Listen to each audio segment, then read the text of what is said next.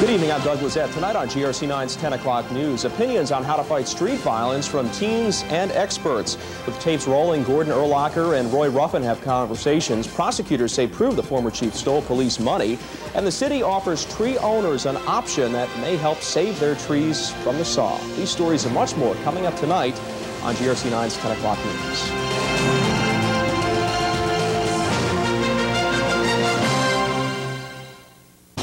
You're watching GRC9.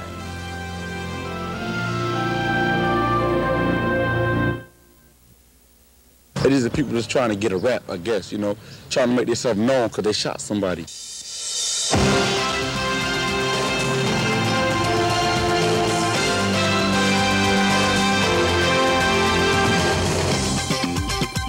Good evening, everybody. How to stop violence in the city? No one in Rochester has come up with an answer that works. So Mayor Ryan is taking the advice of a Harvard researcher who says we need to treat violence before it takes place.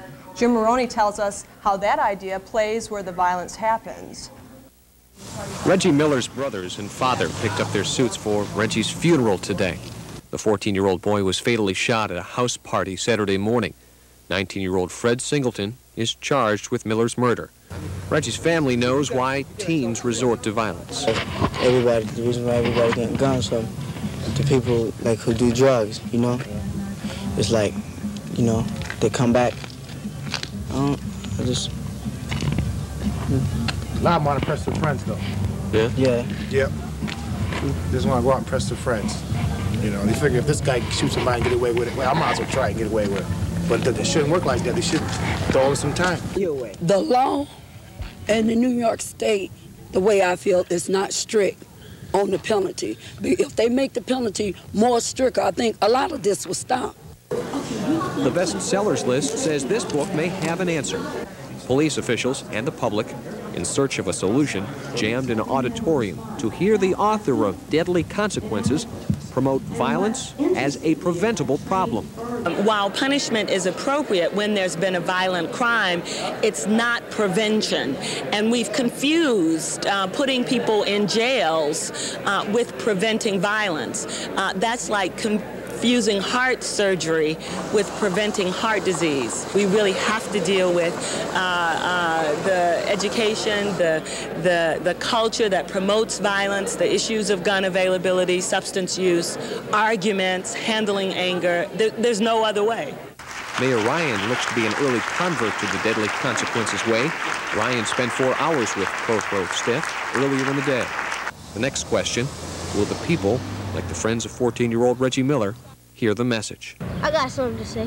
What's that? Well, I'm going to talk it to the mic. Rest in peace, Reggie. I'm out of here. I'm going home. I'm Jim Maroney, 9 News. Fred Singleton, the man who is accused of killing Reggie Miller and shooting the other teen, pleaded not guilty to charges in city court this morning. He's being held without bail. Gordon Urlacher's own words. The jury is hearing them as secretly recorded conversations are played at the former police chief's embezzlement trial. As Warren White reports, the tapes detail how Urlacher allegedly took $300,000 in department funds for his own use and then tried to cover it up. Today's testimony has Gordon Urlacher using department funds for a number of things, among them getting his daughter's car repaired, a round of golf, a trip to baseball spring training in Florida, and countless lunches and dinners. The damaging testimony is from Urlacher's aide-turned-informant Roy Ruffin on the left. Ruffin turned in October 1990 after Urlacher allegedly said Ruffin would take the fall for any missing money. In the 4 tapes played today, Ruffin and Urlacher scrambled to find ways to account for misused money. In one tape, they even considered putting it down for expenses during the investigation of serial killer Arthur Shawcross. Ruffin speaks first. Now, how much you think I should put on that Shawcross thing, roughly? If I do like 20,000, you think that's too much? Well, how can I... But I got to put it in small amounts. Right, and you've got... I don't know how you're going to be able to show that. I mean, what do you think thinking of putting it down as? Like we've got. Well, we can probably show a couple thousand to look like they had food and stuff on the investigation, the investigators and everything. Right, yeah. And then maybe some informants, maybe some of the dead informants or somebody.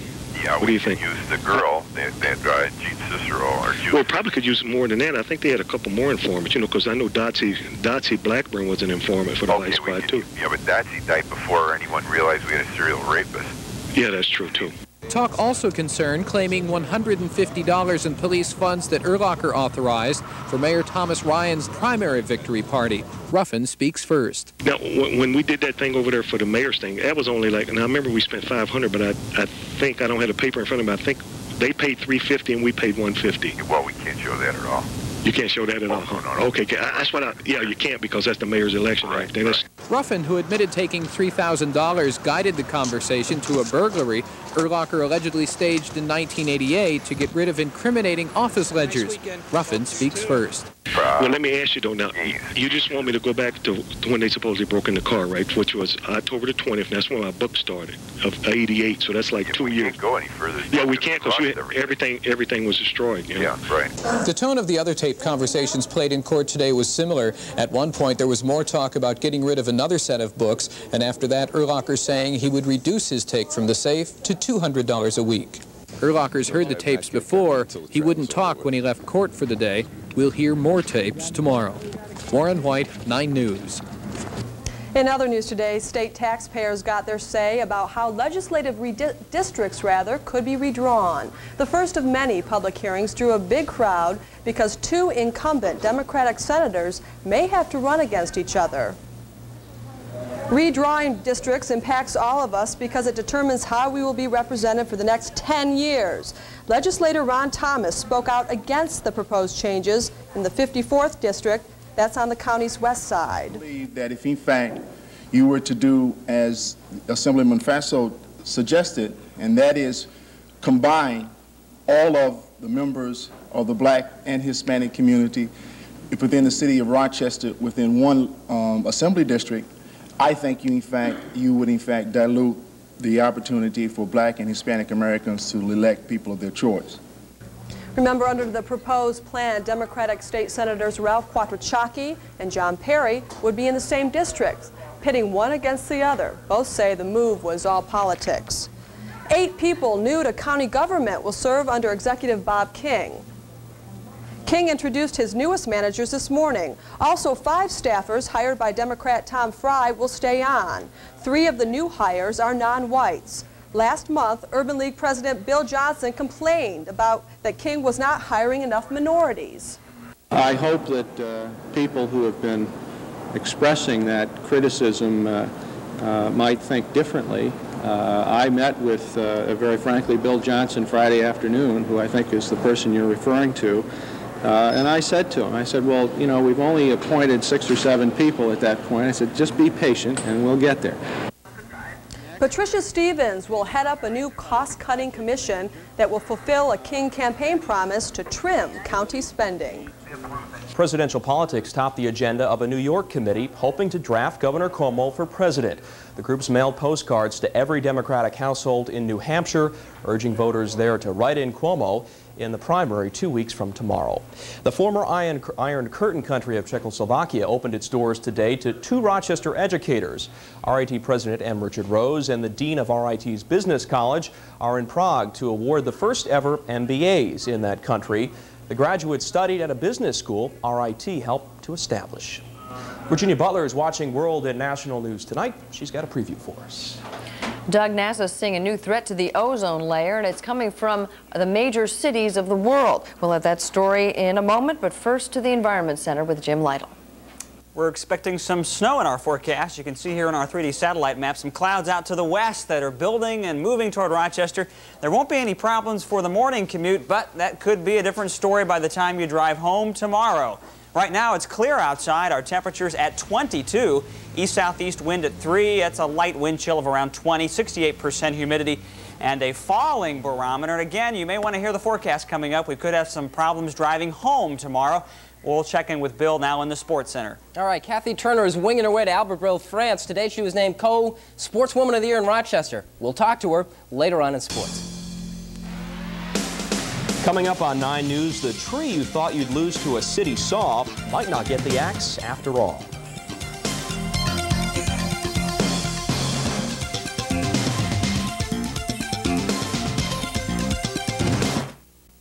This segment of the 10 o'clock news is brought to you by your Olds Rocket Team. Trees damaged by the ice storm may be spared by city chainsaws. Christine Rogers tells us about a 2-year reprieve that's being offered, a plan that comes with a big hitch. If you continue this behavior, I'm going to arrest you for obstructing governmental administration. Some city residents were willing to go to any length to prevent crews from removing ice storm damaged trees last spring. The city's position then was those trees belong to us. Residents don't have any say. But now the city is offering homeowners an option, a 2-year removal reprieve. This is giving people that have a different feeling from us the opportunity of a way they can keep that city-owned tree in front of their house. There is a catch to this program. In order to be granted a 2-year reprieve, city residents have to agree to assume any legal responsibility if a tree should cause any damage or injury. Under the agreement, homeowners would be responsible for the removal and disposal of any branches that become a hazard.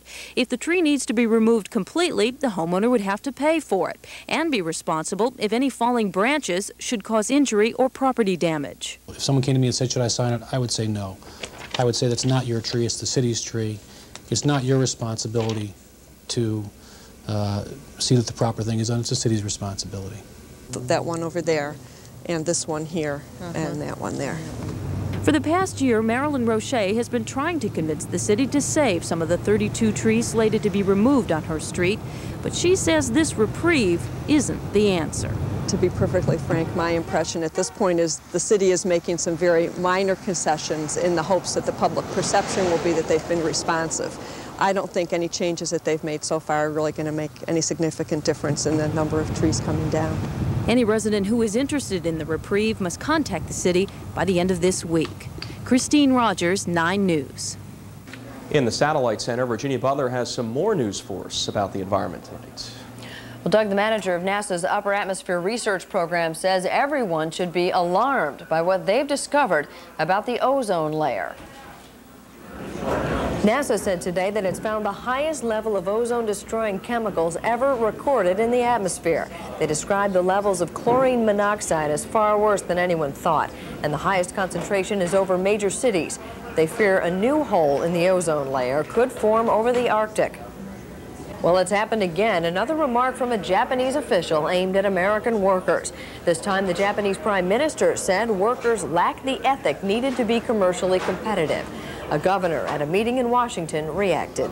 I think that this bashing by the Japanese of the United States, and specifically of the American worker, is both unfair and it simply exacerbates a bad situation.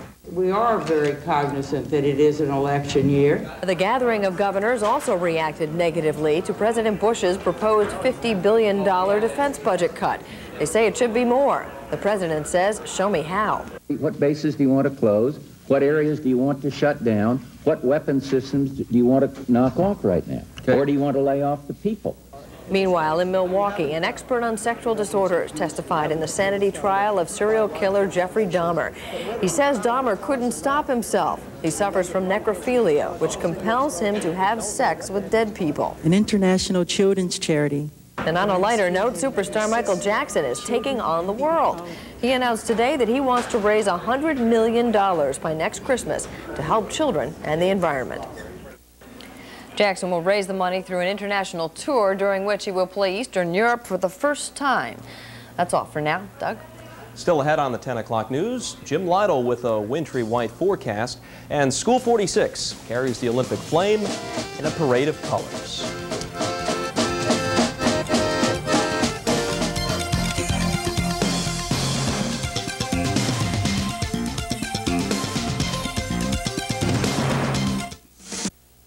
Well, it looks like some snow developing for your Tuesday. Meteorologist Jim Lytle here now with his forecast. We do have some snow in the forecast, Lee, but we sure had some sunshine this afternoon. That was nice for a change. We caught that sunshine on Sky 9 this afternoon. Lots of sun across our area, and that sunshine was the first significant sunshine we've had around here since January 27th, and the longest stretch of sunshine we've had around here since December, actually. We haven't had several hours of sunshine like we had today, and it's been a good long month since we've had that. We'll show you here in our northeast satellite map what's showing up. We have some clouds out to the west, and that area of clouds is developing into a storm system. You see there over Lake Michigan, and that storm is going to track across the southern tier and bring us a chance of snow for our area. By tomorrow morning, here's where that storm will be, just to our west, with an area of snow over the western part of our state and over much of Michigan. So the drive to work tomorrow will not be a problem, but that area of snow will drift overhead by mid-afternoon, and we'll see snow for the drive home tomorrow with probably a good 1 to 2 inches of accumulation. High temperatures tomorrow will be warmer than they were today, probably in the lower to mid-30s. And we'll watch for some very cold air to come down later on in the day tomorrow, and especially for tomorrow night and Wednesday. And as that cold air does track across Lake Ontario, lake snow will be developing for Wednesday morning. And so we'll probably have a bad commute on Wednesday morning too, as well as tomorrow, as a couple more inches of snow will probably fall tomorrow night. For Wednesday, here's where the position of that storm will be by then. We'll see quite a bit in the way of lake snow around our area with high pressure blowing across the lake, cold northerly winds. You'll see lake snow over much of western New York. And then we'll watch for colder air to come in toward the weekend with a more significant system that's developing out to our west. Here's our forecast for tomorrow when you wake up. Expect a temperature right around 24 degrees with thickening clouds in our area. By lunch, we'll see the snow begin moving in at 32 degrees. And for dinner, more snow in the area and 29, probably 1 to 2 inches by the time you drive home. Here's for the next 3 days. Expect some temperatures on the chilly side, especially on our Wednesday. But by Thursday, a little bit of warming, and Friday, some warming too before the real cold air comes in here for the weekend, Lee. And that's promising to be some very chilly air for this upcoming weekend. And we need to have some more snow cover out there. It's getting kind of bare. Gotta tell you, it was nice waking up to sun today Wasn't on it? a Monday. Usually it's dreary. More sun. Alrighty, Jim. Next on 9 News, New York's winning lottery numbers and an Olympic send-off for Kathy Turner.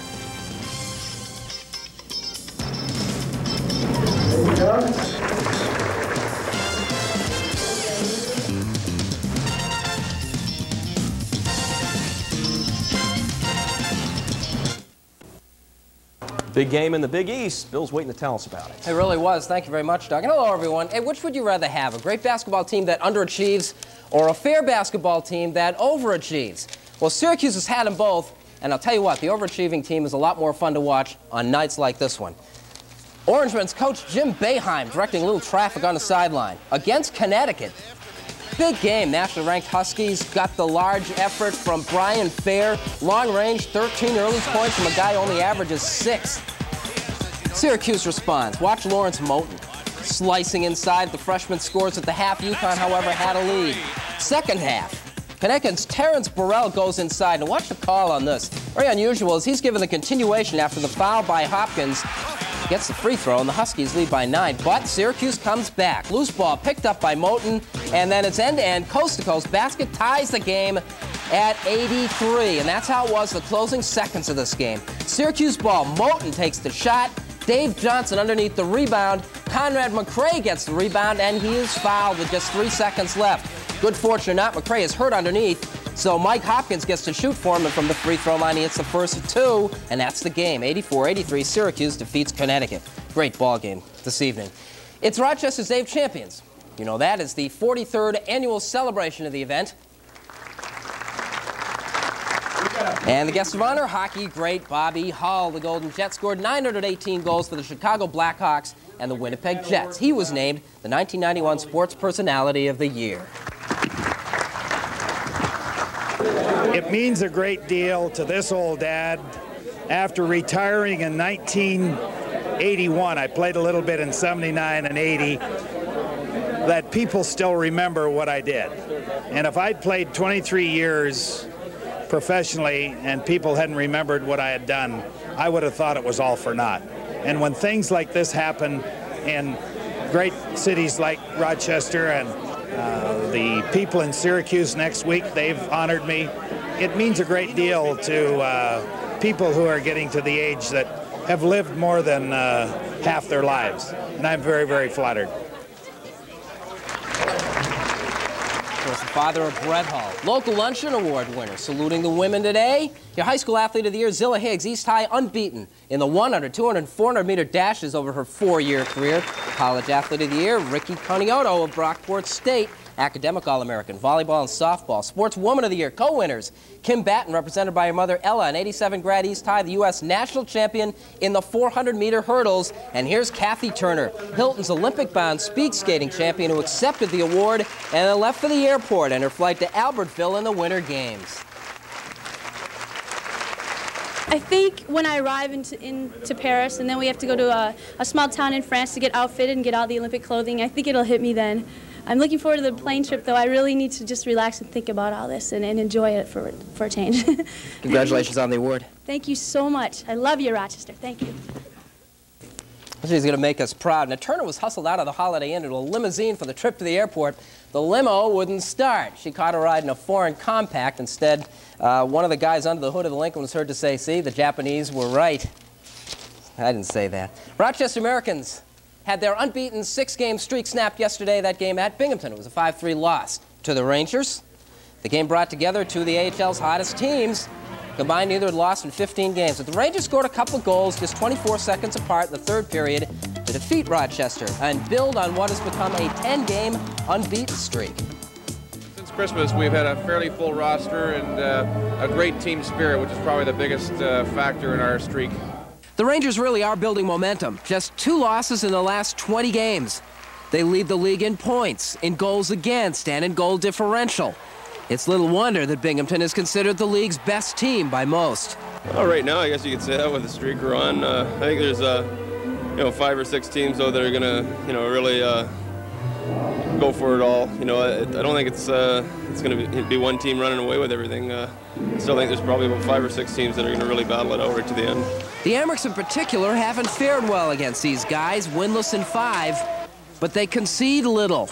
They've got a lot of experience, they got good depth on defense, and their forwards are doing really well. And I don't know, I don't know if they're the best team in the league, but we'll see. You don't like to say that. No, I think we're the best team in the league. All right, Bobby, these guys get together again on Sunday. They're a mean team. It's going to be an interesting game. Of course, they play again on Friday. They've got Utica coming in. All right, thanks a lot, Bill.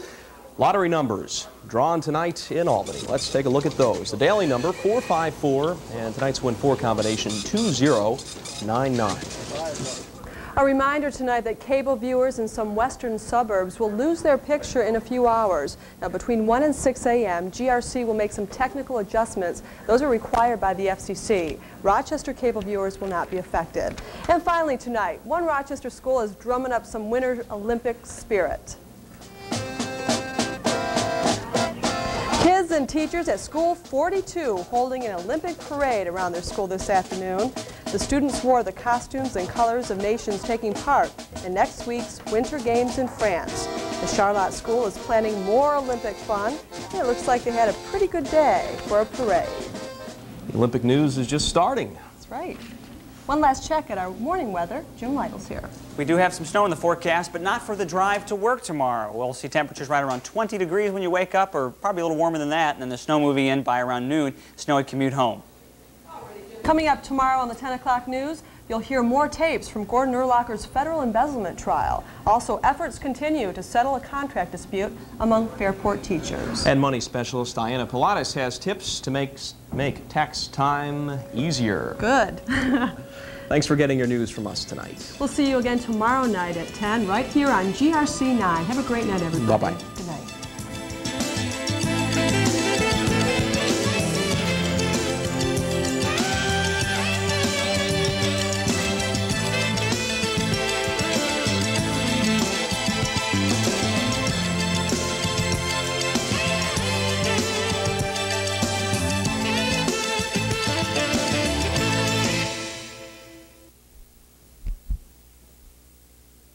Have you been turned down?